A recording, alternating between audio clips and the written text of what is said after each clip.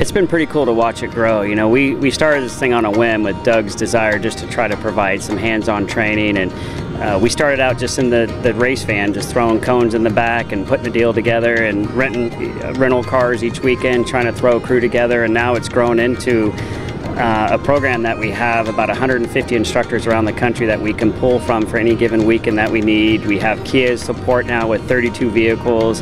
We have racetracks and stadiums all across the country wanting to bring the program to their town, and we have parents all over the place begging us to bring it to their town. We started with just 2 classes once a month in an open pavilion. Now we're working out of the tower in ZMAX, Dragway, with 4 classes every weekend, and we have more than 1 event per month.